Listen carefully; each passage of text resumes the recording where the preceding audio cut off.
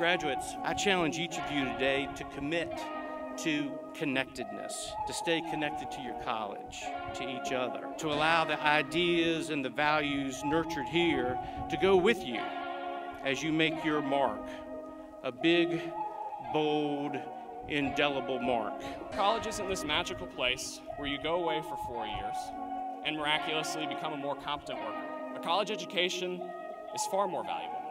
A college education, it teaches you how to critically think. It introduces you to new people. It introduces you to new ideas. And ultimately, it teaches you how to become a better person. And that is why I have so much confidence in us as graduates today. The diploma that you'll receive today is evidence and validation of your hard work, your dreams, your sacrifices, your diligence.